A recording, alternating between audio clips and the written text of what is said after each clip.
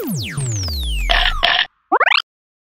Munchies, I am Alicia. Welcome if you are new to the channel. It's almost back to school time for a lot of people, so I thought this would be the perfect time for a follow-up video for one of what seems to be your favorite videos of mine, bento boxes. You guys gave me such awesome feedback from the last bento box video and have been asking for a new one, and I've been wanting to do it, but they do take a while to concept and put together and film and edit and everything, so I thank you for being patient. When I put these meals together, I try to think about them being accessible and appealing to both kids and adults, and of course again included a main or protein, a fruit, a starch or grain, a vegetable, a snack, and a sweet treat for all to keep them well-rounded. But remember, the goal here isn't to give you specific lunches that you must pack. The point is to give you ideas and inspiration to make this your own. So take what you want, leave what you don't, modify to suit your preferences, and have fun with it. These recipes have vegan and vegetarian options and all are very versatile.